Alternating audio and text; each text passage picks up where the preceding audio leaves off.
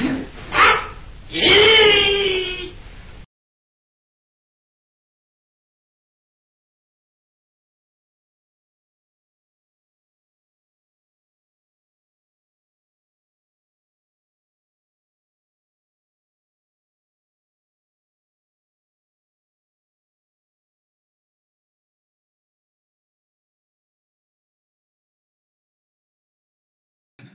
everyone. You're watching the Aikido, and you're on Aikido Italia Network with Simone Chiarchini. And today, my guest for this session is Christopher Lee. Welcome to you, Chris. How are you doing? Oh, good, good. Thank you. Thank you for having me. It's a pleasure. Chris, just to start, to warm up the atmosphere, could you kindly give us an overview of your experiences in Aikido and Budo so far? Okay, so let's see. I started Aikido in 1981. So I'm old, right? Not as old as some people, but pretty old. Let's see, I trained first on the US mainland with I started with a student of Mitsuki Sao Tome, and all my first ranks came from Sao Tome Sensei. And then, let's see, around, well, in 82, I went to Japan for a short time, actually, after I first started Aikido. I think I was fifth kyu. And I went with Yamada Sensei, which is another story, because Yamada and Sao Tome at the time were not very friendly. They're probably not very friendly now either, but I'm kind of apart from that now. And then eventually, that was just for a short time, for about 3 months. And I trained at Aikikai Hombu Dojo, knowing nothing at all as a fifth kyu thrown into the mix, which was fun. But in retrospect, I'm not sure I'd do it again. Then in about, I think in 1989, I moved back to Japan after college, and I ended up staying for a long time. I can't remember, altogether maybe about 15 years. And then eventually I came back to Hawaii. So during that time, I practiced mostly Aikido. Aikikai, also in Japan, I experimented a lot, Yoshinkan, Iwama. I did a couple of different forms of Daitoryu, so Koryu, Bujutsu. Coming back to Hawaii, I studied some Chinese arts as well. And then since about 2010, I've been training with Dan Harden, if anybody knows who Dan Harden is. Some people are in, if they're on the internet. Some people, if they're off the internet, maybe have no idea. So I don't know. And then in 2011, we started our own group, Aikido Sangenkai, and we've been training since then. It's an Aikido group, but we focus mostly around Dan Harden's method of training. So it's maybe a little bit of, unorthodox, but we enjoy it. And that takes up to the present. I think if you're on social media, you've probably seen me posting around. I have kind of an interest in Japanese history, especially the history of Aikido. That I kind of fell into that through online discussions, in part, because I started back, if anybody remembers, Aikido L. It was an old mailing list on a listserv for Aikido people, if people remember when people used listservs. And we would talk about whatever, bullshit, mostly, and argue a lot. It really interests me because I follow more or less the same footsteps, right. the Aikido list, etc., etc. And the funny thing is that today there's a lot of people out there that refer to us bloggers as historian of Aikido, and that always makes me laugh, because like some kind of Stanley Brannins, and maybe be more appropriate to call us Aikido communicators or something like that, But this passion of yours that I feel the same, really. Passion of yours for research in Aikido, where does it come from? oh, where does it come from? I don't know. I mean, we started discussing things, and then, when I started, we didn't know anything, right? Nobody knew nothing about nothing, right? I think Stan Pronin had a couple of those Aiki News magazines out, and they looked like they were from a copy machine, right? So that was before he had the nice print edition. And there was some information coming out from that. There were a couple of books that weren't very good. John Stevens came out with his book about Shirata Sensei, and they had a short biography of Morihiro Ueshiba in the beginning. And at that time, we called it the biography of Morihiro Ueshiba, that book, even though it's mostly just pictures of Shirata Sensei techniques, because there really were no good biographies, right? So no detailed biographies. And then, of course, we'd talk on the internet, and then we'd talk, and I'd read more. I'd read more about Stan Pronin. And then I really started getting into it more heavily when my Japanese got better. So when we moved to Japan, I think the second time when my wife's mother became ill, and we went back to Japan, and my Japanese was getting better. And so I read more Japanese. I started reading a lot of things. I was able to read a lot of original sources and books on, Aikido and other things that I hadn't been able to read before. And in combination with the online discussions, I guess that really got moving. Also, Stan Pronin, of course, was providing a huge wealth of material by that point. So there was just more information, more things to dig into, right?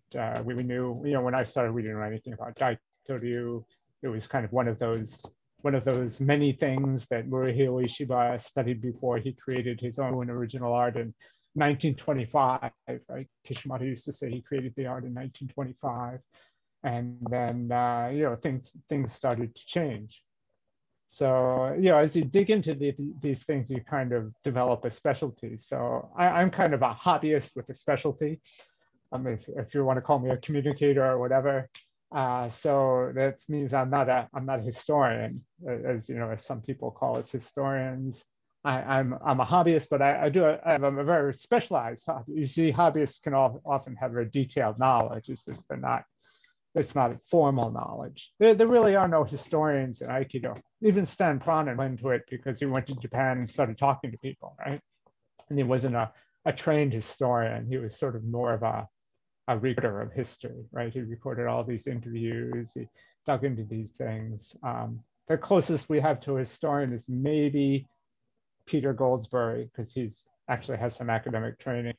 Or maybe Fumiaki Shishida, right, from who's in Shodokan Aikido, who's actually a professor who studies Budo, a Budo historian. But other than that, there really isn't anybody, and nobody who does it full time or for a living, right? There are no scholarly works on Aikido except for maybe Peter Goldsberry's essays and a couple of things in Japanese from Shishida. One of them translated into English, or one of his students, Kudo, published a book that's quite good on Aiki and Aikido, and that's really about it. So there's a whole lot more information now than we had before, and I think that's what we get into trouble, because we get on the internet and you still see some of the things that were vogue 40 years ago, and people become very emotionally invested in these things, and so sometimes in a way it was easier. Complex. It was easier in the past because we knew nothing, and we did what we knew nothing. That's right. it. That's right. Yeah. You mentioned your command of the Japanese language, and this brings the idea of an old movie, Lost in Translation. That's right. A lot of your work has actually helped in clarifying how much of what is attributed to Ueshiba Morihei has very little to do with Osensei's true thinking. That's right. Yeah. It's not hard to find quotes from Morihei that could be used to support both sides of a different Could you elaborate a little on this and explain what has been done with Ueshiba Sensei's legacy? Well, Morihei Ueshiba's speeches were very difficult, even in Japanese, right? So if you look at what most of his students said that they had difficulty understanding him. And this was in Japanese when they were sitting maybe right in front of him, listening it too directly, right into their ears. And they said they had difficulty understanding them. And part of that is because apparently he had a very strong country accent, a Wakayama accent. There was one of his students, I think, not Suganuma sensei, I think. Suganuma sensei said at one point that he couldn't understand half of what Morihei was saying because the accent was so strong. Okay, well, that causes problems, right? And then the material was very difficult. He came out of a very complex background of esoteric Buddhism and Kototama and Omkyo, and he really didn't believe in explaining things clearly for his audience, right? He spoke the way he was thinking of it. And when he spoke that way, it was, if you didn't have the correct background to understand what he was saying, it was virtually impossible to understand what he was saying. And that's what most of the direct students said, because they were mostly young people, right? And they would listen to him, and either they weren't interested, most of them weren't interested, or they didn't have the background and they had difficulty understanding him.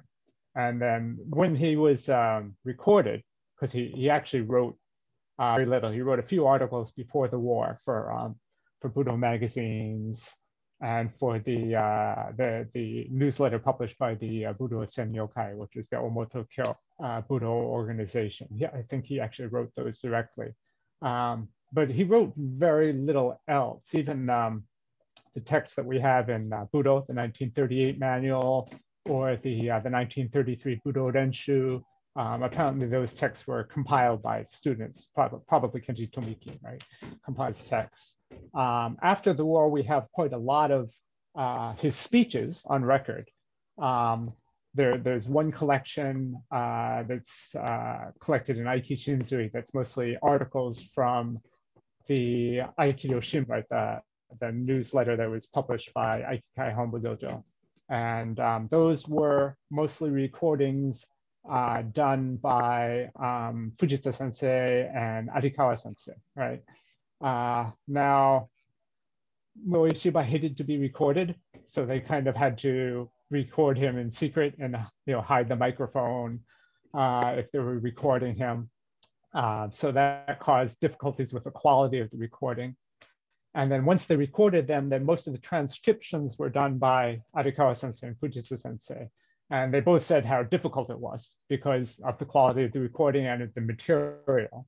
So were the transcriptions edited, or as far as you know, or just given the way they were?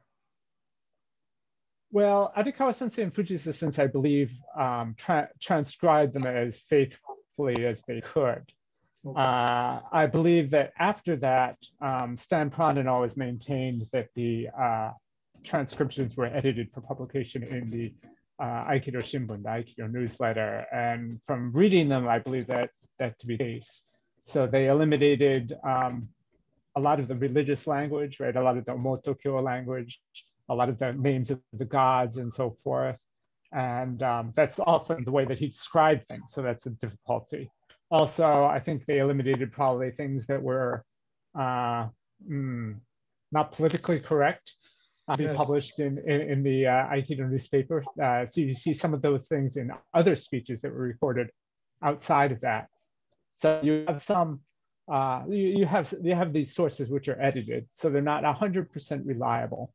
And even if they were reliable, you'd have difficulty. I'm sorry, let's see. My computer wants to restart, and I'm not going to let it. So even if they were not edited, you'd have difficulty understanding these sources, but they are edited. I know there's a teacher in Japan, Inui Sensei. He's also studied O-Sensei's words quite a lot, and he has a long list of errors in transcription that he's found in Aiki Shinzui. Some of them are minor, some of them maybe not so minor. The other source of that we have from Muihei Ueshiba is a book, Bakemusaiki. It was published by the Byakko Shinkokai. It's actually a set of lectures that Muihei Ueshiba gave specifically for Keishin. So he knew this was going to be published. And they were published in the Byakko Shinkokai newsletter originally. They were transcribed by Hideo Takahashi. And those, I believe, are much more accurate.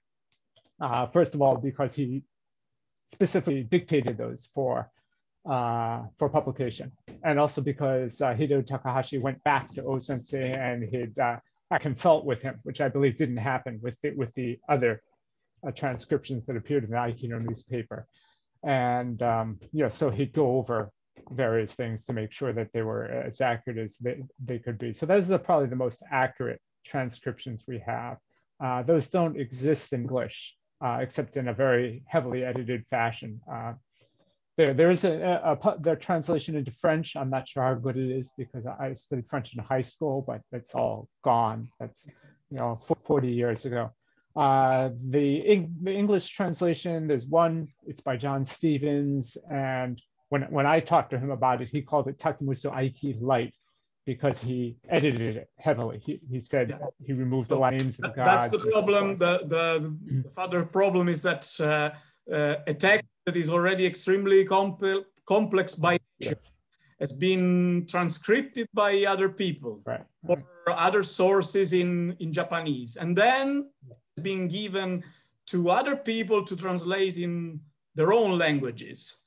With the relative filters, because this is where I wanted to go. So we now Westerners read all about the philosophy of the founder, et cetera, but how much of what we're reading is actually the philosophy of the founder?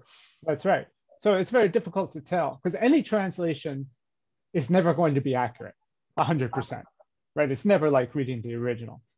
And if you're looking at the Bible, right? So you're reading the Bible, I can go out and I can pick up 30 different translations of the Bible, right? So it's possible for me to compare, right? That I can look at the different translations. I can pick up the original Greek or the Hebrew. If I speak Greek or Hebrew, it's all publicly available, right? There are scholarly books and articles about the translations and about the text of the Bible.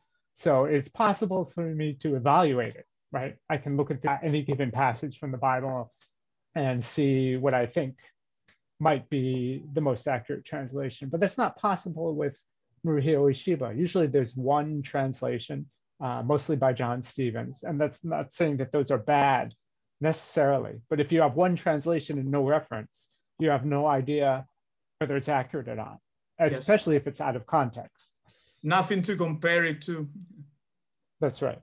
Yes, that's right. And the most popular translation, generally in the West for English speakers, is The Art of Peace, right, from John Stevens, which is a selection of out of context quotations from various sources. Some of the sources are reliable, some of them aren't. Nobody really knows because the sources aren't cited, right? And there's no context given. So it's like if you have them in Italy, I don't know, if in the US they have a Bible quote a day calendar that you can put on your desk. It has one quotation from the Bible for each day. They're perfect for social media. Now you stick a photo of the founder. That's right. And a quote, and whoever has put the post out looks good. That's really. That's right. That's right. No more than that. That's right. Yeah. Yeah. So it's a very complicated issue. So what should be a very complex discussion, right? What did he say? What did it mean? Becomes a meme on the internet. And then a lot of people believe that that quote is accurate. So you get into problems. I know I say get into problems on the internet when I talk too much, right? But you get into problems because people become very heavily invested in that particular quotation. There's people that get very angry. You get insulted. You get insulted by people on social media. If you dare look, maybe the story is not exactly as clear as you think, Yeah. So people love their teachers, which I understand, right? Everybody loves their teacher. Their teacher said something, they saw something on the internet where they're very emotionally involved in it. You know, I understand that, but it's not necessarily the truth, right? If you're interested in it, I mean, it may not be. I've had people say to me, "Well, I don't know if it's true or not. I like the idea behind the quote." It's like, okay, I mean, that's fine. Yeah, Fair that's enough. fine. You know, it's. But you know, there are really two discussions, or there should be two discussions, right? One is history, right, which is all should be as objective as possible, as true as possible, right? That's what actually happened, right? What someone said, what they did, where they went. Okay, that's one. And then there's what we do, right? Our training, our practice. And where the two mix together, sometimes there's a lot of problems. Yeah, they should be very well separated. That's the fact. They should be separated, right? Because people can do whatever they want. I don't care. I mean, I do whatever I want in my training. You know, people like it, they don't like it. I don't care. It's what I enjoy. And people can do, of course, what they like. You know, they're free to do it. That's fine. Get mixed together. Basically, I find three things happen, right? There's history is used for authenticity, right, which is a big thing in all traditional martial arts. In Asian martial arts, it's very common that people want to be authentic, right? So they use the history to justify their particular lineage, their teachers' credentials, right? And part of that's because there's no competition in Aikido, right? So a boxer doesn't have to defend his authenticity because he gets up and he boxes, and it's his authenticity, right? So he doesn't say, "Oh, my boxing is the original boxing from Coach Bob, right, who taught me, you know, and I was his student for 10 years, whatever." It's totally irrelevant. Right, it's totally irrelevant, right? The second thing that happens is justification, right? The justification for what you're doing. And that's also partially because there's no competition, right? So I do this because my teacher said so, right? Or the history says so, sensei said so. Morihei Ueshiba believed this, therefore I believe this, therefore what I'm doing is good, right? So it's my justification. And then the third thing that happens is authority, right? So people exert their authority by appeal to the past. And usually that's cherry-picked part of the past. They pick some part of something that some teacher said, and now that's the rule for forever, right? Maybe for all eternity. If you remember, not last year, it was pre-COVID, so I want to say 2 years ago, maybe, there were some Russian Aikikai groups that were practicing a very light form of competition, not really direct head-on sparring, but I think they were doing, like forms with prizes. And the Aikikai sent out a letter, Mitsuteru Ueshiba sent out a letter under the heading of the Aikikai. And one of the things they said was that, you know, competition is forbidden in Aikido. It is the immutable will of the founder. It's immutable, right? It can never be changed. And by the way, forgetting that there's plenty of competitions in Aikido, not in Aikido, but not in Aikikai, right? Other styles, there's plenty of it under different forms, and it's not a That's right. It's not a sin, as you said earlier. I train the way I like, you know. That's right. Yeah. Not to compete. But people want to exert their authority. And this is a big thing for the Aikikai, this particular issue. I know a competition, I think, because they chose it early on as a way of differentiating Aikido from perhaps other arts in the post-war era. Even though originally, you know, not competing is kind of the standard, right, in Morihei Ueshiba's time, right? Of course, there's no competition in Daito-ryu. Gichin Funakoshi was opposed to sporting competition in the beginning, right? He of course, they had a form of sparring, randori, in judo, but he was initially opposed to sporting competition. Gichin Funakoshi was always a competition. Even competition in kendo was kind of a new thing, right? It came about in Meiji period with Gekiken and then evolved into kendo. But it was a kind of a new idea, this sporting competition in Japanese sword. So it used to be that everybody thought that way. And then, but after the war, I guess the sporting aspect was the most common. And I think that the Aikikai kind of grabbed it as a marketing point, right? we are the martial art without competition. What an unusual idea, except that it didn't used to be unusual. It's only unusual now. And of course, now they can't back down from that, unfortunately. Yeah. Well, the mats are packed. The Aikido mats are packed with people that are busy looking wise with someone else's book in their. We've seen it for years. Yes. So it's just that it shouldn't be that a teacher should teach something that makes sense in itself without having to refer to an external authority to justify it. How did we get there? That's right. How did we get there? You know, it's very common. It's very common in all traditional martial arts, I think. Well, it's a sign of weakness, though. It's a sign of weakness. And by the way, our beloved Morihei Ueshiba, as far as I know, never quoted Sokaku Takeda. Never. Never. Not so far as I know. Not so far as I know. So I think he ever even quoted Deguchi, when he spoke in that language. So he didn't quote him. It's funny enough because we always refer to the founder, but often enough we forget to follow what he was doing. That's right. That's right. He was doing his thing, right or wrong. It doesn't matter. As you said, it's my thing. You like, right. You don't like it. It's your decision. But I don't need to do it and then say, oh no, that's fine. Because, for example, I'm a student of Tada, Fujimoto, and the Hosokawa Sensei. I know. I do this because my master, my senseis have done it. I do it. Right. I do it. Of course, I learn from them, and right, of course, yeah. One has to be honest and recognize our teachers their due. But that said, we shouldn't use it to justify maybe, as we often see, things that our teachers never said and never did. That's true.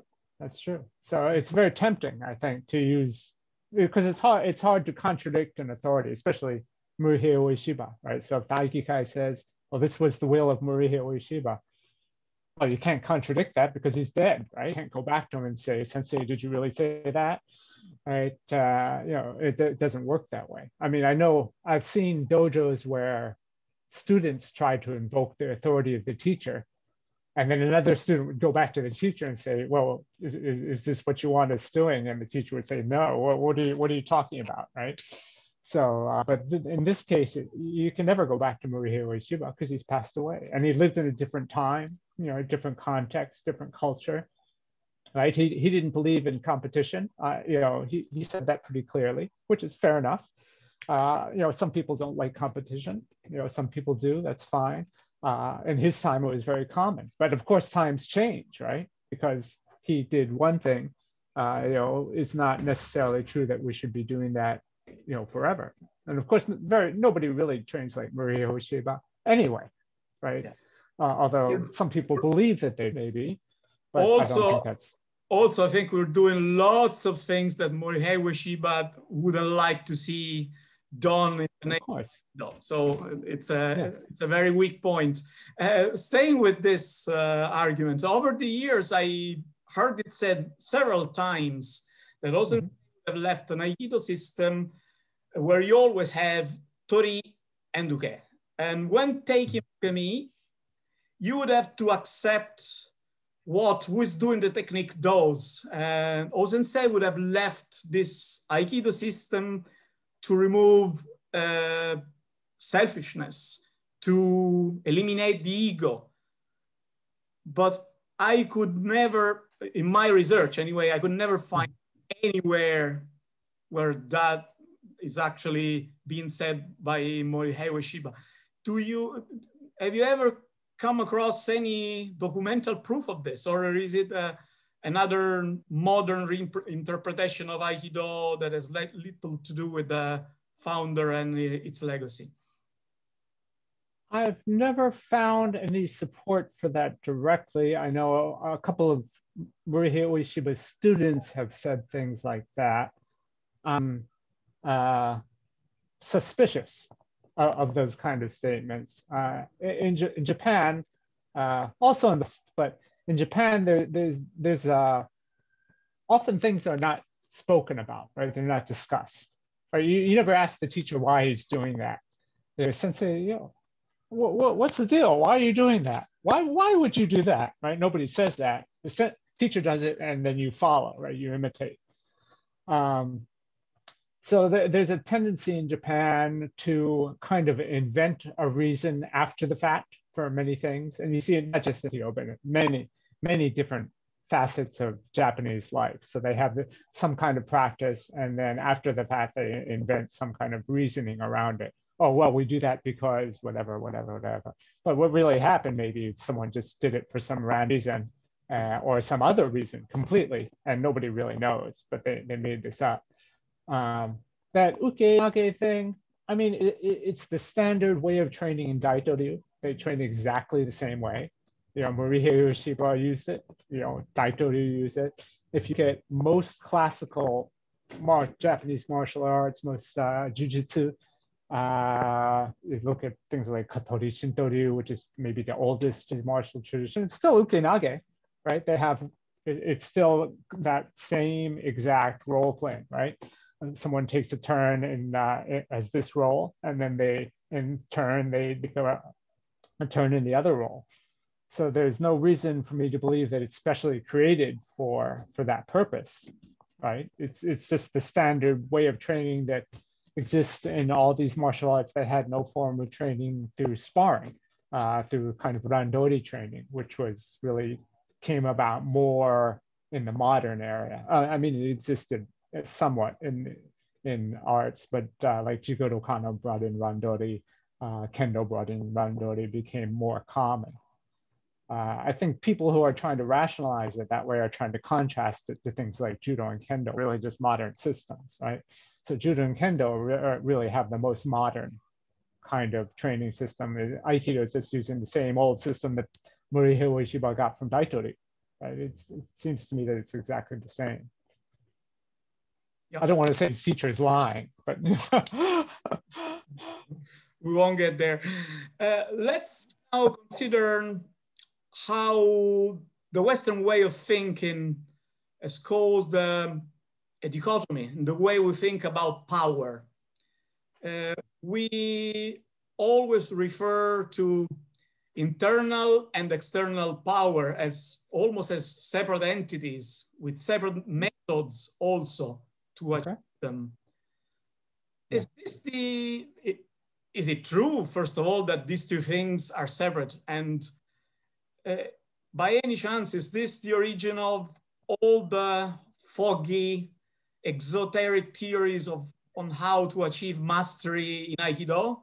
As far as I remember, Aikido is just one. That's what we maintained the whole time.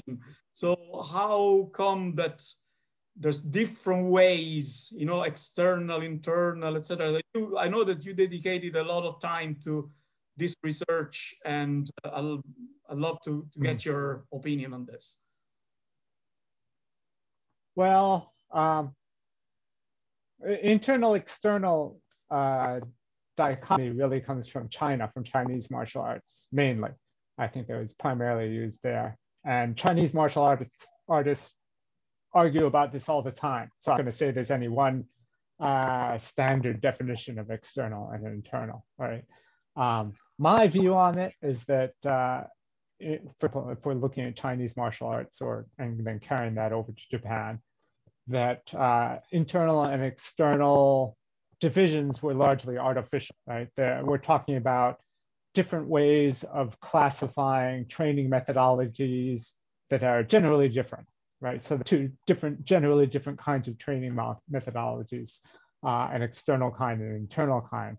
But other than that, the division itself is artificial, right? It's all, if we cut through the classical topic, we're talking about ki and all that kind of thing. Basically, everything has to be biomechanical, physical, right? Everything has to be biological. There's really no way of getting around that. For external arts, if we're talking, generally you're talking about an art that's training in relation to another person. So you're talking about leverage, you're talking about speed, timing, strength. And if you're talking about an internal martial art, you're talking about some kind of training that is happening relative to oneself. So you're talking about how you handle your body, how you control your body, how you manage incoming force, how you generate outcoming force. That's all relative to you rather than the relationship between you and the other person. So if you look at Daito-ryu, for example, some schools of Daito-ryu divide the curriculum into three, right? Jujitsu, Aikijutsu, and Aiki-no-jutsu, right? So Jujitsu would be the external components, right? That's the leverage, the wrist locks, timing, angles, speed, all those things that happen in relationship to another person. The Aiki-no-jutsu, and this gets a little fuzzy because there's also a set of techniques. It's called Aiki-no-jutsu, but Aiki-no-jutsu, you're talking about training, more internal training, right? Training that's happening relative to yourself, how you're managing your body, how you're managing force incoming with your body, right? How you're managing to generate outgoing force. And then Aiki-jujutsu would be somewhere in the middle, right? A combination of when you're doing jujitsu with an Aiki body, maybe, where you're using Aiki in your body to power your jujitsu. So they would divide it roughly into three pillars, right? O-sensei later in Iwama, he tried to divide things differently, right? Into hard training, right? Kotai training and Rutai training, Jutai training, Kitai training. I think somewhere along those similar line of king, but it was also more related to the type of the character of the training that was occurring.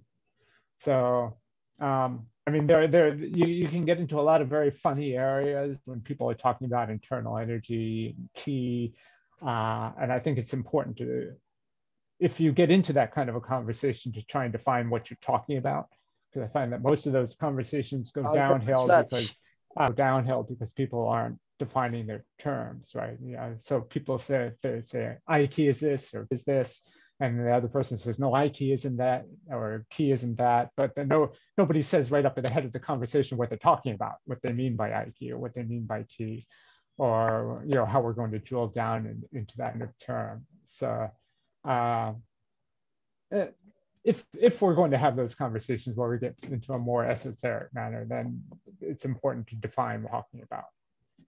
Does that answer your question? I don't know. It does, yeah. Okay. Well, let's stay with this.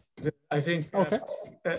It's kind of a trendy topic lately. There's hyper exposure of Aiki on contemporary social media. I don't know if you've seen it, but not a day goes by without a new video being published with people showing real or presumed Aiki powers in action. What is going on? Everyone figured out the Aiki faculty all at once, or what is it? It's just is it a fashion now, or? Perhaps, there's more video around people who, did things and used to not release video, like Kodo Horikawa. When I was starting, there was no video of Kodo Horikawa. The Kodokai, Seigo Okamoto put out some videos. Let's see, when did I go see him in Japan? I think that was 1989. So it must have been around that time, I guess the 80s, when they started to come out with some videos of that.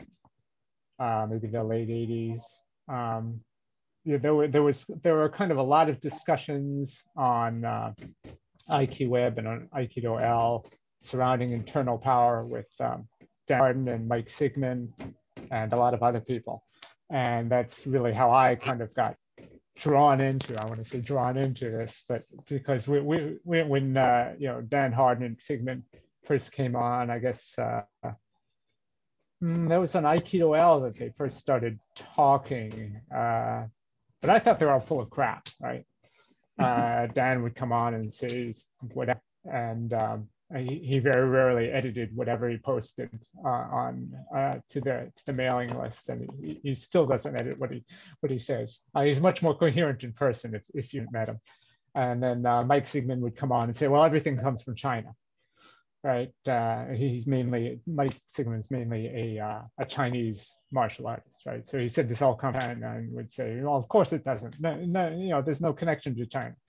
Of course, when you start digging into Japanese culture and history, it all comes from China, right? So the references back to China are absolutely present. If you start digging into Japanese martial traditions, the citations and the relevance back to Chinese classical martial texts are all apparent, but at the time we didn't believe them. And then I think through the starting, let's see, when we first around 2010, those people started teaching more publicly, right? They started holding seminars. We had some out here. And then that kind of then became more widespread. Some people are teaching more openly. Roy Goldberg from Daitoryu is teaching more openly. Maybe that encourages both real and perhaps imagined to come forward and try and jump on the bandwagon and see if they can do something from that. I'm not sure that it's entirely that profitable to do that kind of thing. I think. Like Dan and Mike, I don't think they've really made any serious thing out of this. I don't know anyone who's really making money out of traditional martial arts these days, except for maybe some of the big dogs. I'm sure the Doshu makes money, right? Doshu, Waka Sensei make money, right? But outside of that, I think there are very few people who are really making a profit. Even some of the big organizations like Yamada Sensei, like in the USAF, people like that. I'm sure they make a living, but it's as profitable for them even as it was back in, say, the 1980s when things were really booming. Well, it's not only money. I suppose a lot of it has to do with status. Yeah, that's true. That's true. Only... Right. People want a certain status, So the guy next door can prove that he has the Aiki faculty. He feels, and you don't. That's right. That's something that always irritates me. That it's not the fact that one has it or doesn't, but it's the fact that they immediately start to ask the others, "Do you have it?" That's right. You're the silly one that cannot do this. Anyway, so let's stay with this for another little while. Okay. In your opinion, in contemporary society, is it more useful to study Aikido, where the final objective is to control and applicate the Aiki faculty, or to study Aikido, the way, in a few words, the way traced by Doshu Ueshiba Kishomaru, that has moved the art of Aikido within the realm of the how would you call them, the psychodynamics and the relational practices? What is it? Yeah. What's more useful in these days? Well, useful is a tricky word because it depends what's useful for that individual person. If someone comes to me and they say, I want to study self-defense, I would tell them not to study any traditional martial art. I don't think it's worth the time, right? Most people in the United States, some countries are more dangerous, or some people have professions where it's required.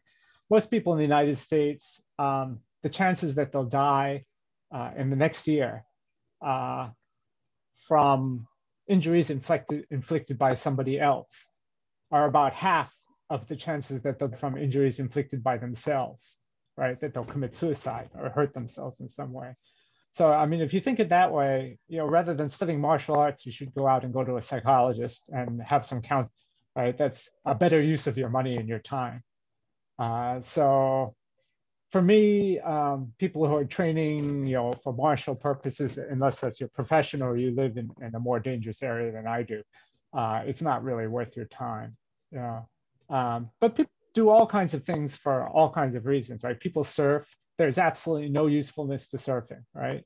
But people do it every day, right? People do pottery, right? And well, I mean, I guess there's some usefulness to pottery. Chris, surfers will tell you that it's a way of life. It's a way of life. That's right. Yeah. That's right. People love it, right? They surf their entire lives. They surf every day, and that's fine. You know, they find it useful. But other people say, well, what good is surfing going to do me, right? So, I mean, whatever is useful, I think, is what you enjoy. You know, what makes your life better.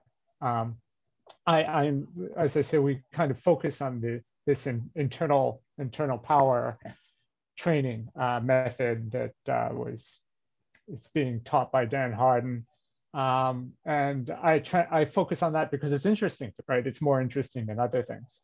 And that's fine. I'm not saying it's better than any other approach, right? Or more useful. It's more interesting for me and I enjoy it. Some people may enjoy competing, right? They go into BJJ and they enter tournaments or something. And maybe that's useful and enjoyable for them. That's fine. A lot of people do BJJ and never compete.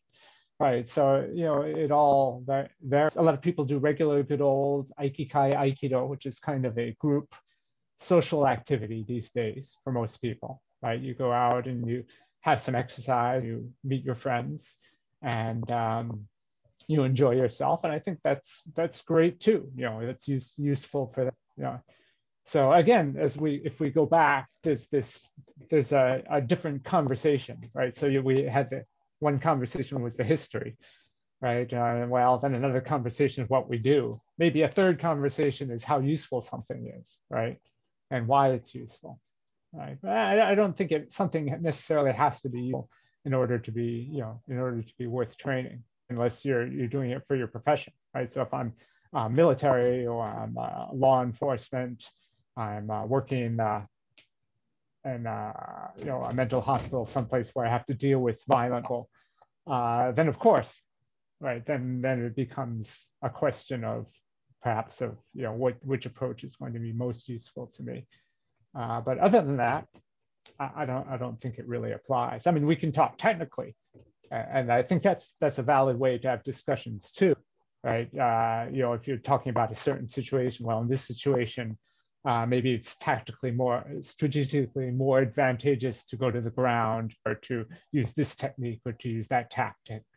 I think those are all great discussions, but then those also become mixed in, right? A technical discussion becomes mixed in with other discussions of, well, is it authentic? Or, is it better than this, right? It's what we're doing, right? So it's part of my justification. People often criticize Aikido because they say, well, it's not effective or it's not useful. Right? Or someone brags about their Aikido because our Aikido is more useful, right? It's more useful than your Aikido because it's real Aikido. Well, actually, there is a style of Aikido called real Aikido, but it's more useful for something or other, right? So, and those are all technical discussions that are fine. But I think they're not necessarily, they don't necessarily translate between people, depending upon their particular goals. Okay, thank you. Chris, I'm gonna ask you something that I asked to Alice Amdur in our review 2 weeks ago. And the question is, has Morihei Ueshiba cloned Daito Ryu, as they always maintained on that side of the fence, or has he completely reshaped it and transcended its original meaning, as they taught us Aikido people say? Okay, so the second one, and not really the first one either, although that would be much closer.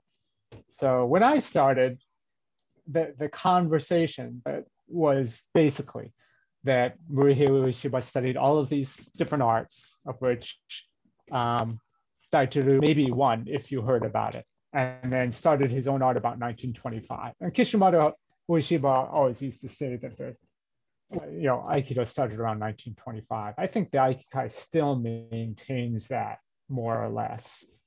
And then what I see today is that because primarily what Stan Praman brought up, right, all the information about Daitoru, it turned out that, before the war, the pre-war students said, well, yeah, we were doing Daitoru, right? Kenji Tomiki said, yeah, I studied Daitoru Aikido Jiu-Jitsu.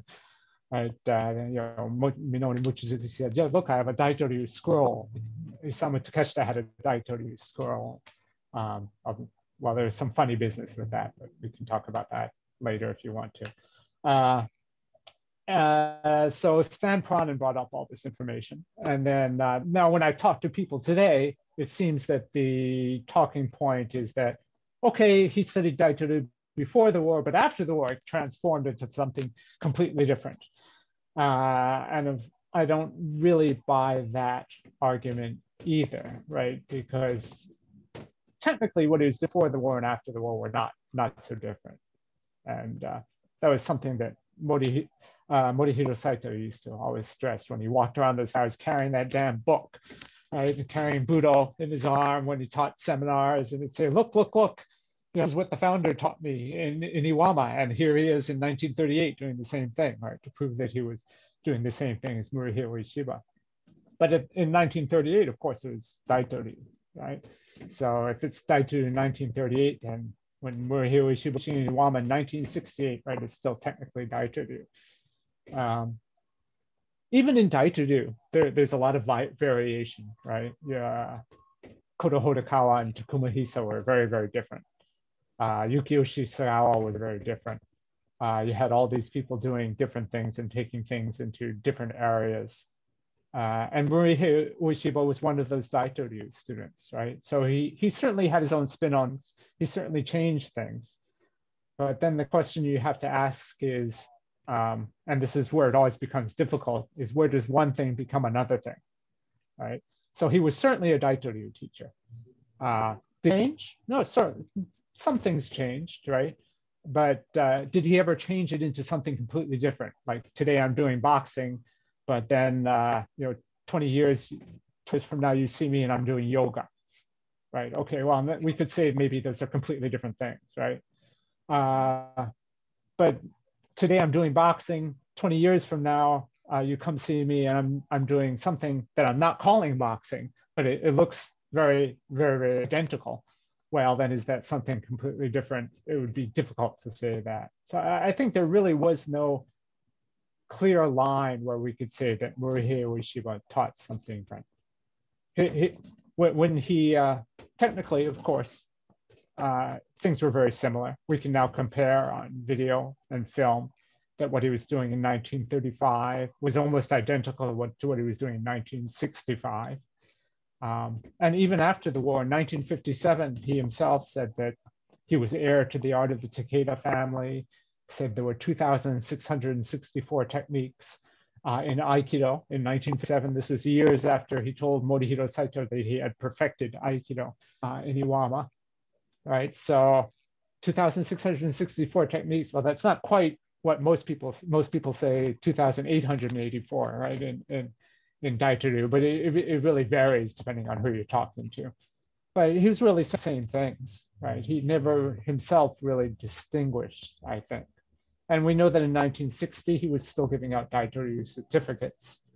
Both Gozo Shioda and Kenji Tomiki, gave demonstrations in the 1950s where they called what they were demonstrating Daitoru Aikido Jiu-Jitsu.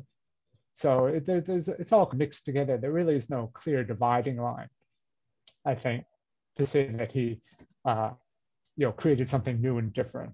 No, of course, he had his own take on it. If you look at what he did, it's different than what Kodo Hodakawa was doing. I'm sure it's different from the other people, but not so different, I think you could call it something new. I mean, after the war, he invited Yukiyoshi Sagawa to teach at Aikikai Hombu Dojo. right? For example, who was a famous Daitoryu instructor. So he thought it was close enough what was happening in Hombu, or maybe what should have been happening in Hombu, to have Sagawa teach there. Of course, it fell through. It never happened, but it could have happened, and things would probably might have been very interesting, very different, but it could have happened. So I think if you're trying to postulate that he created something completely different, it's extremely difficult. I think it's a very hard case to make. He never said that. Other people have been saying it, and someone is actually still going around with this kind of spiel. Maybe the real innovator, if we want to find an innovator here, was his son. Yes, yeah. I think Kishimoto Ueshiba is really responsible for Aikikai Aikido today, which is most of Aikido, right? And that's a great achievement. I mean, he really created something kind of, a more modern version. And he said in the interviews that was done with him, he said it himself, that it was intended to be a more modern version, that people couldn't train the way his father did anymore. So he created an art that's enjoyed by millions of people, right? It's kind of a group social activity, which people hate to hear me say sometimes. But it's a great thing. Sometimes I've compared modern Aikido and Morihiro Ueshiba's Aikido to ballet and Zumba, which I know people get angry about sometimes because they think I'm trying to criticize modern Aikido. But if you look at Zumba, Zumba is about 100,000, 1 million times more popular than ballet, right? Nobody wants to do ballet for normal people, right? Ballet is extremely difficult. It hurts. It requires a lot of dedication and training. Nobody wants it. You don't see people flocking to ballet classes, right? Except for little kids, right? They send their kids to ballet classes. Zumba is popular, right? It's fun. There are Zumba classes everywhere, or things like Zumba. Maybe Zumba's out of fashion now. I don't know. I'm older, so I'd have to ask younger people. But those kind of exercise classes, Zumba or spinning or whatever it is, it's fun, right? It's fun. You get to go with your friends and meet people and have a good experience. And it's about 1 million times more popular than Aikido, right? So that's something like what Kishimoto Ueshiba created, right? He kind of reworked the philosophy a little bit, as much as there was philosophy. But now it's kind of a more modern, conflict resolution, getting along with other people, creating, communities and world peace kind of philosophy, which sold very well through the 70s and the early 80s. I don't know how well it sells these days, but I guess it's still popular with a large segment of the population. But I think it's a great thing. People like it, they enjoy it. I think that's great. Well, we were talking about translating earlier on. Yeah. That's what he has done. We're not here to judge right or wrong, but he's translated something that was, in your own words, extremely complicated to figure out, even for the students of his father.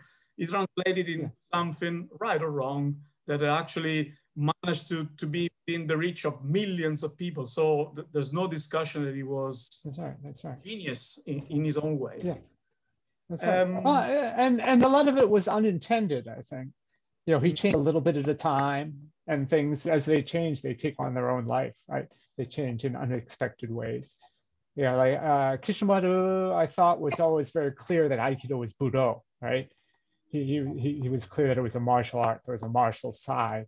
And I think he himself is more skilled maybe than people often give him credit for, although in comparison to other people, perhaps not so skilled. But then, of course, things shifted away from that as he changed. He was kind of flying by the seat of his pants, so to speak, right? He changed things, without really knowing what was going to happen. Mm-hmm. Okay, let's change subject now. That's one of my favorites. Are gradings and rank a necessary evil in Aikido? Now, it's obvious that it is necessary to have some kind of system to knowledge mastery in its different levels. But Chris, do you think that we really need to purchase 4, 5, 6, 7 times expensive postal certificate of mastery over our Aikido career? I don't think so. I don't think so either. What has that got to do with Aikido? Also, to be honest, I never heard of a 6-dan violinist. You know? That's right. That's right. There are only good and bad musicians, and the judge of that is the quality of their art and how their art is perceived by others. And that also connects with what we were saying earlier about this continuous calling the legacy of our predecessors to justify what we do, while our art should be the only thing that should be judged. So why do you think that Aikido people love color bells and certificates and diplomas, very good boy badges so much? Well, everybody does, don't they? I'm waiting for my 10th dan ale. So, someday, right? So, I mean, it was a scheme to market the art after the war, basically speaking, right? So there were no ranks before the war, and then the Dainihon Butokukai, which was mandated by the government to control all martial arts, started requiring dan ranks, and that before very shortly before the war ended, and then that's when Morihei Ueshiba handed out a number of dan ranks, like he gave an 8th dan to Kenji Tomiki and so forth. Then after the war, everybody was using dan ranks, right? So they used it to spread the art. I mean, today, there's really no meaning to it today, right? It's an income stream for the Aikikai, right? And maybe for the organizations, depending on how they handle the promotions. But there's no regulation of it. It's all a diploma mill, right? You send in your money and they send back certificates. I know I've done that many times. In Hawaii, when we send in promotions, they have no idea who we're sending in, right? They don't know, right? So they just stamp it. Some nice secretary in Hombu office stamps it with Doshu's hanko, and then mails it back after they get the money, right? So there's no real meaning to it in terms of rank. I mean, there's perhaps some meaning in your local organization, right? You get it from the instructor, or so forth, but there's no standards for it. If it were, a degree from an institution of higher learning or the university or something, it would never pass accreditation, right? They have accrediting standards to make sure that degrees have some objective standard of testing and certification. And that's not perfect either, but there is some regulation. So there's really no meaning to that in terms of what they're giving out. And then there's the question of whether you need ranks at all, right? They originally started with Jigoro Kano, right? Because his idea was to bring judo into the educational system, right? Into public education. And they work great for kids, right? So they kind of, when my daughter took swimming classes in Japan, they used Q ranks, right? So they had, each Q had a different set of swimming tasks, right? You could swim 20 meters, swim 30 meters, swim underwater for so far. So it broke a difficult task down into understandable chunks or achievable portions. And, but nobody went around saying, hey, I'm a 3rd Q in swimming, right? There was no status attached to it. It just made it very, very achievable, very reasonable. For adults, there doesn't seem to be any real purpose to it for me. I mean, if you look at things like, violin, right? Or golfing or surfing, right? There are no ranks, right? Cooking. Especially in, it's whatever, you're just doing it. I mean, I can say for an organization, perhaps as an organization, perhaps you want to certify your instructors. I can see there might be a reason for that. You want to certify that they have certain qualifications. I know in England, for example, you have to be certified in, I think, CPR and certain types of first aid and so forth. Okay, that might be reasonable. If you're trying to create a kind of a professional organization, you want people who are teaching for your organization and in your organization's name, you want to be sure they have a certain qualification. But outside of that, I mean, there's really no purpose for anybody else, except that it's an income stream, and I guess it makes people feel good. But I think there are a lot of poisonous effects as well. Yeah. But we can't criticize the Aikigai or the other major organizations for giving diplomas to people that are so hungry to get them. The problem is not within the Aikigai or the Yoshinkan or whoever else. The problem is with the Aikido community. People, yeah, well, I've been a senior teacher in Ireland for a while, and in time, I understood that most people actually wanted from me rank, not teaching. Well, yeah, teaching, teaching, yes, yeah. But from a certain point on, the focus from the learning passion switches to the status. So another, that's right, yeah. another rank, another one. Yeah. So the Ikigai is only feeding this. I don't think they're the culprits. We are each of us, because no one can say, okay, enough of this. Well, I said it, but not many. Yeah. Yeah, that's true. That's true. I mean, it's everybody's involved, right? It's a two-way street. If nobody asked for promotions from the Aikikai, then of course the problem wouldn't exist. I think I had this conversation with some person on Facebook.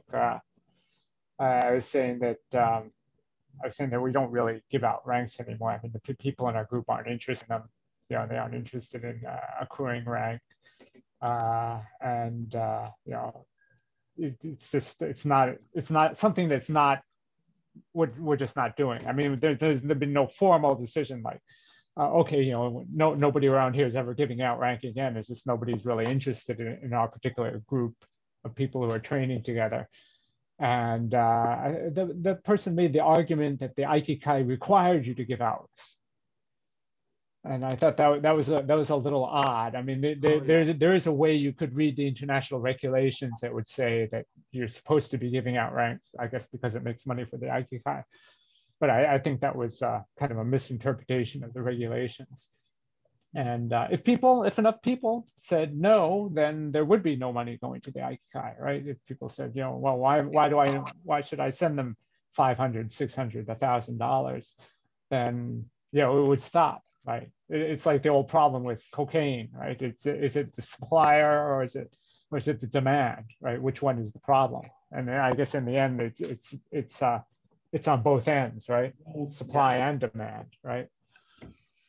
Now, another interesting topic. I think there is much talk going on about the current problems within Aikido. And many observers, both from the outside world of martial arts and within our community, are calling for a larger use of cross-training. Cross-training is now seen by many as the means to save our art, give it new life energy, bring it more in line with the current expectations for martial arts. But what do you think? Is this the way ahead, or is it just a cosmetic operation to better compete with combat sports on social media? Well, it depends on what your goals are, right? So, I mean, there's no question if you're going to interact with the more modern martial artists today, BJJ, MMA people, then you're going to have to expand your horizons technically, right? I mean, you cannot I mean, and the Gracies really prove that to traditional martial artists, is that you know, when they challenged people, they just took them to the ground. Nobody knew what to do on the ground, right? So they ate everyone alive for the first few years. Now, not so much, right? Now it's balanced out a little. Everybody in MMA, for example, acknowledges that you have to have a ground game, right? You can't survive the ground game, right? But then you also have to be able to strike. You have to be able to kick. You have to have you know, any number of tools or toolbox if you're going to interact in that environment. If you're not going to interact in that environment, then who cares, right? You know, I have no interest in you know, if I went in and went to the ground with a BJJ guy that absolutely dominate me, there's no question, because I have no idea what I'm doing, and that's okay, right? Because that's not really, you know, the focus in my training, so that's fine.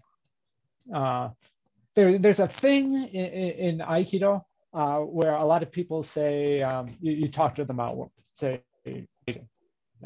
Well, fighting has to be defined, first of all, but so just let's just if we're talking about fighting in general, they say, okay, we're not interested in fighting.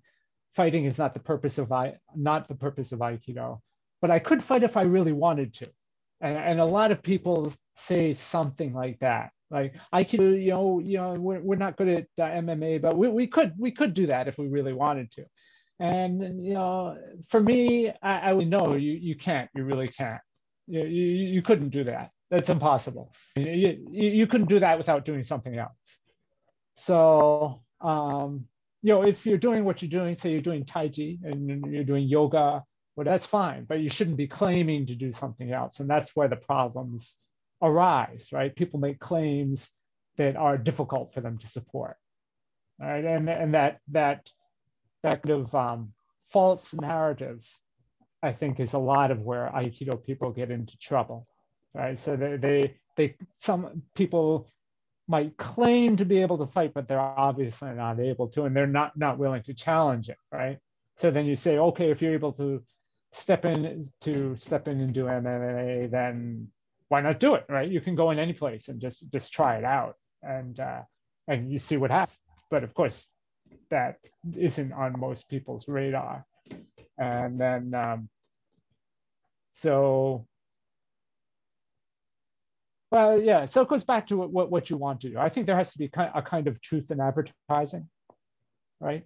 So if you're doing something, if you're saying you're doing something, then you should be doing it. And if you're not doing it, then people will eventually see through it, and that will be part of your problem. It would be enough to have a clear and honest narrative about what you're doing and what are the objectives of what you're doing. That's right. That's right. Which right. apparently is not the case for most Aikido organizations, and that the narrative is not clear at all. And that's probably where the real problem with Aikido popularity or waning popularity lies. It's 70 or whatever, 80 years after, almost, it's still very difficult to say what is it and what is it for. Yeah. How do you sell something like that?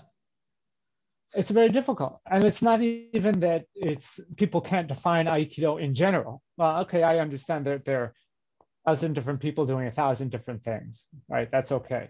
People have trouble even defining what they themselves are doing as Aikido, right? They say, what are you doing? Well, I'm doing this thing. And, you know, maybe it's useful for self-defense, but not really.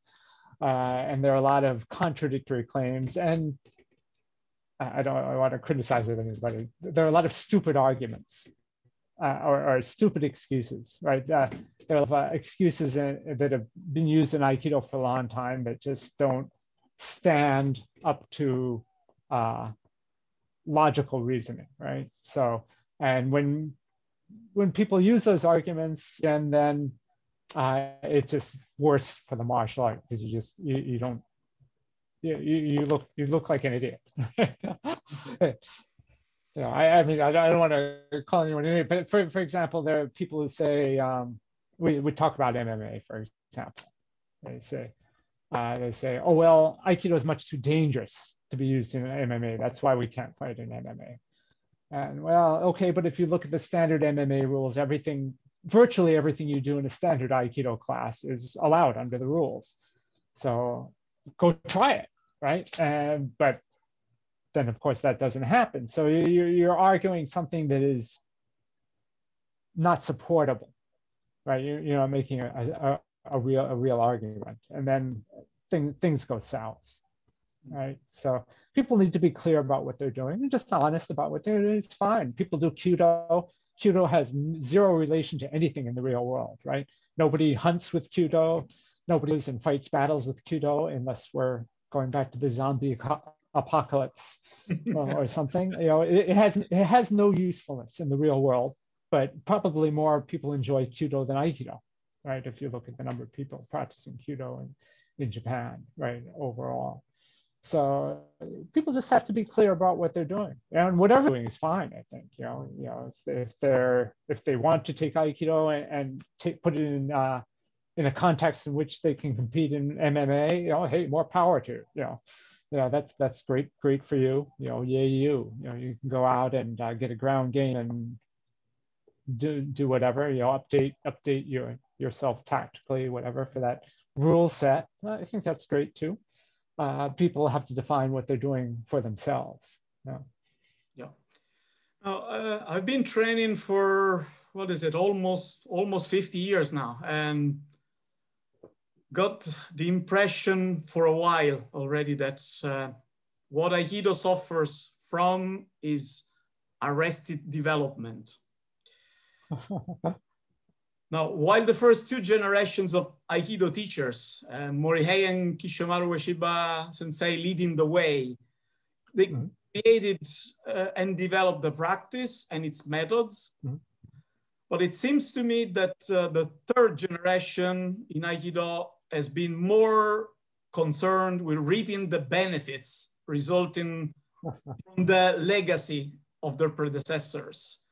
And even at the Aikikai Hombu Dojo, they seem content with teaching the basics of an art that by now is getting crystallized, we could say, no? That's the way it's done. Pom, pom, pom. And this, to me, seems the exact opposite of Morihei Ueshiba's Takemusu Aikido. There's nothing fresh, nothing new coming out of that. Now, would you expect the fourth of the Ueshibas to lead the way to the future the way his father or his grandfather did? Well, it seems that the trend in the Aikikai, both with Mitsuteru Ueshiba and Moriteru Ueshiba, is towards homogenization, right? Making everything the same and making everything the same along the same very, very simple lines, which is okay, if that's their approach. But I don't see, well, Moriteru Ueshiba is getting older, so he's kind of, I don't want to say he's on his way out. Maybe that's disrespectful. But he's certainly older. And I think Mitsuteru Ueshiba is really taking the lead these days. I don't see him as an innovator, technically, right? I don't think he sees himself that way either. The real genius, I thought, of Kishimaru Ueshiba was that he didn't impose a technical curriculum on anybody, right?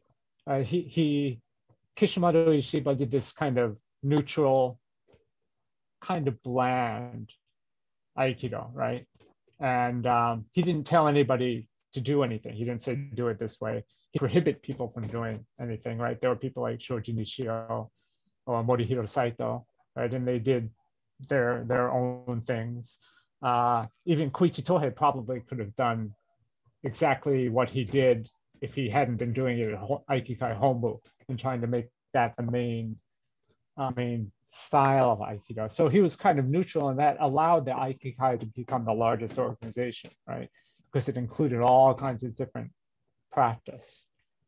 Mitsuo Ueshiba and Moriteru Ueshiba seem to be trying to homogenize things more, They don't, I mean, there's still no mandate from the Aikikai technically, but there seems to be something within the Aikikai that all the teachers now are kind of the same, right? I mean, when I went in 1982 to Aikikai Hombo Dojo, you had Sadateru Arikawa sensei, and you had Nobuyoshi Watanabe sensei, were just completely different. And you had, you know, Tada sensei, if he was there, from Italy, and you had, you know, Seiko Yamaguchi sensei, and you had all these different teachers with very different styles, right? You had Morihiro Saito out in Iwama, and you had these different approaches that were all kind of under the umbrella of the Aikikai. I think now, today, if you go to the Aikikai, the teachers are all kind of similar.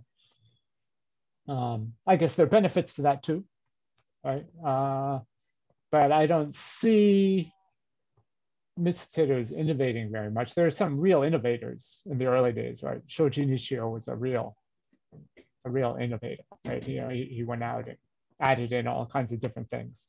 Yoshio Kuroiwa, right, would add in his boxing movements. I don't think that'll happen in the Aikikai, and the question is going to be going forward whether the Aikikai will permit that to occur as before. They have no real leverage, so they have no way to forbid that from happening. But I think there will be more and more pressure from the Aikikai to standardize, right, to keep things homogeneous, going along the same lines, which is, as an organization, I can understand why they would do that, but I think it's kind of a shame in Aikido in that it's kind of a big tent art in the beginning, you know, through the early post-war period, and has so many really very talented and different practitioners. That's one of the reasons why I really dislike what the Aikikai did to Shotokan Aikido and Tomiki Aikido, right? Because the language in the Aikikai and in Aikido in general is always about inclusiveness, right? They say, well, it's about the world family. Oh, you know, we're all a world Aikido family, but not those guys, right? Because they do something else. That's not Aikido, right? So, I mean, wouldn't it be interesting if they could say, well, okay, we believe that Aikido should be done this way, but what those guys are doing is also Aikido. So it's all joined together in one world spanning overall umbrella organization where everybody can get together and meet. Wouldn't that be interesting? But I doubt that will happen because, well, for reasons of power and authority, and of course, probably income as well, right? So I don't see that coming in. That's similar to what happens among religions too, right? You don't see the Catholic Church and the other churches joining back with other churches, with the Baptist Church and the Methodist Church, even though everybody talks about the brotherhood of man and so forth and so on. I mean, wouldn't it be interesting if everybody could get together? But I see that as kind of dim possibility. But the advantage of that, of course, is that it would allow for, great innovation, space for innovation and recognition that innovation is okay. I guess there needs to be a common ground somewhere where we meet. And interestingly, Kenji Tomiki's idea was that common ground would be competition, right? That the competition would be the thing that drew the Aikido world together.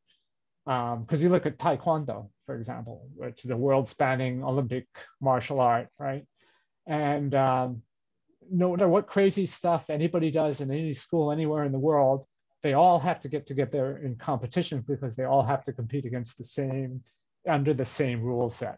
So there's one space of common ground where everybody gets together no matter what, because everybody's agreed on this rule set and we all compete together under that rule set. You may hate the rule set. That's okay. 90% of the time you can do something else.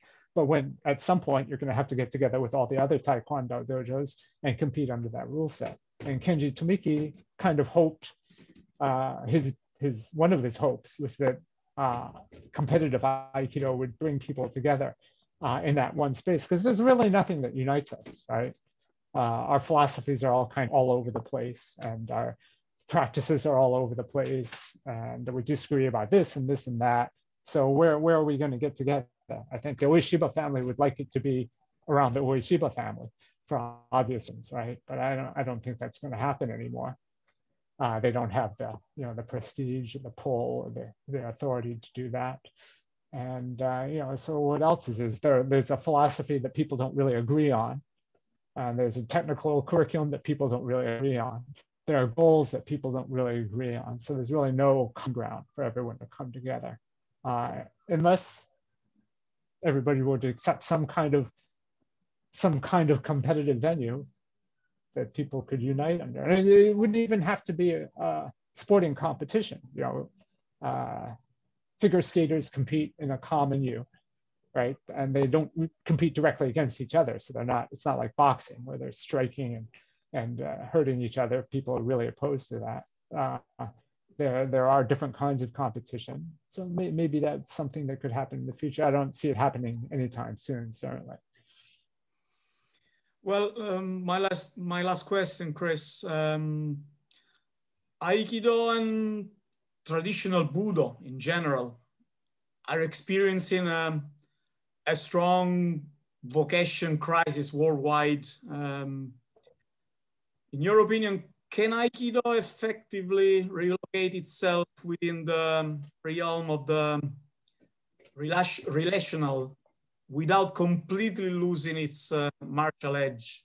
But more to the point, is Aikido any good as a conflict resolution method once it loses its martial edge?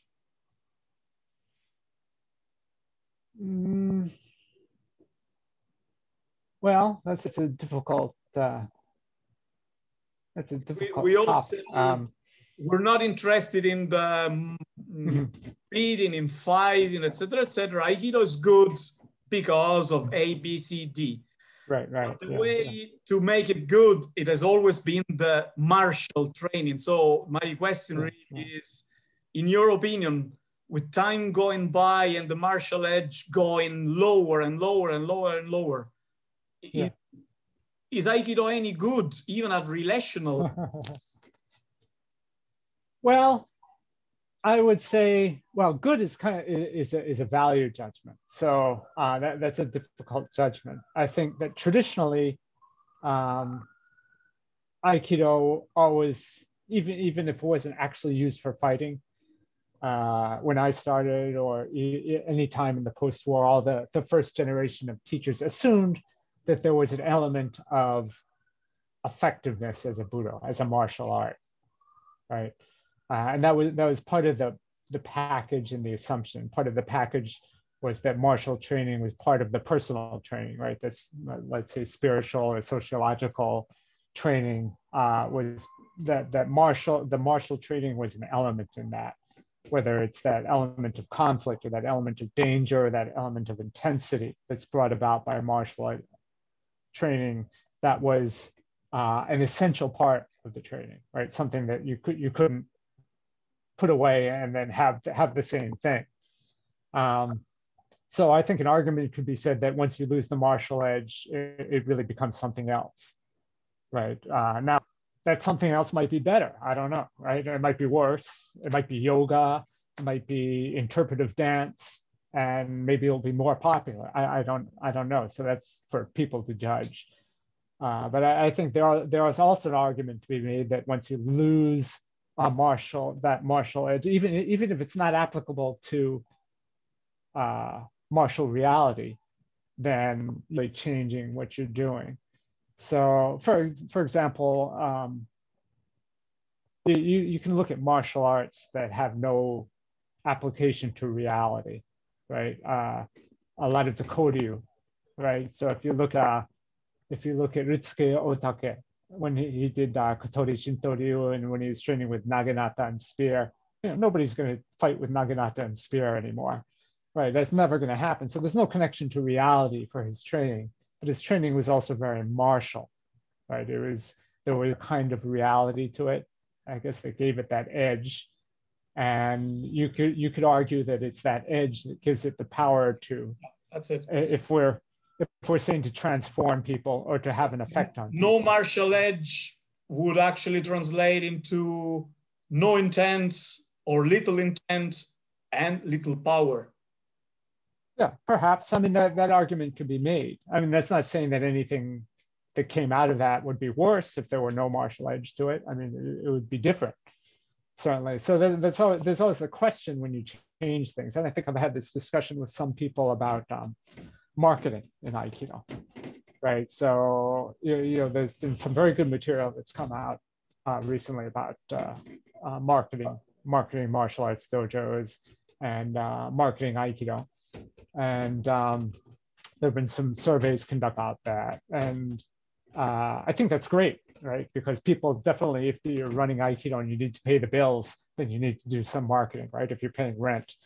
But I also feel that you have to be cautious when you change things for marketing purposes, because I know I've spoken to people who say, okay, well, Aikido should be presented as more of a, well, more as a group exercise activity, right? Because the surveys show that's what people really want. They want more of a kind of a group yoga or something like that. And that's probably true, right? It's probably what people want. And I think you have to be careful about that, because as you change those things, you also change what you're doing, right? Eventually what you're doing. And then you end up with something different, which is not bad, right? Something different might be great, might be better, as I said. It might be worse, who knows? But it's certainly something different. So if we're trying to preserve something, and we don't know what it is, because we don't agree on what martial arts are and so forth. But I think it's very easy to argue that sense of martial training is something that's essential to certainly what Morihei Ueshiba was doing. I think he felt that Aikido was Budo, right? There was always a martial aspect, right? Kishimoto Ueshiba, I think, also felt the same way. Moriteru Ueshiba, I'm not sure, right? I'm not sure how he feels about that. Moriteru and Mitsuteru, I'm not sure that it's still even on their radar anymore as an effective Budo. It may be. I don't want to speak for them. But I think that's certainly kind of disappearing. So it's certainly going to change. Whether that's a good thing or not, who could tell? Yeah, but I mean, it's very easy to argue that Budo breeds intensity. The only negative aspect in a modern world is that you have to separate the intensity of your Budo training. Say, if you're doing naginata, it should be martial, it should be intense, it should be focused. But at the same time, you have to realize that naginata has no relation to the real world, right? So, it doesn't, being, the world's deadliest person with a naginata doesn't make you a fighter, right? It's not going to put you in an MMA ring and bring you success, except that you're in, you have a certain focus and intensity. So because Aikido is kind of an empty hand art, right? Those things are very easily mixed together. Right? So I say, well, I'm practicing intensely martially. Well, then that becomes mixed in with arguments for effectiveness and real world application, which may or may not be applicable, right?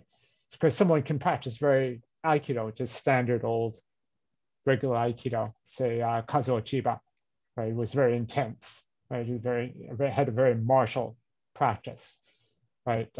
Would he do okay? Would he do okay with a BJJ guy? He'd probably get his ass handed to him, right? Because he's not familiar with that, with that paradigm. He's not used to working under that rule set.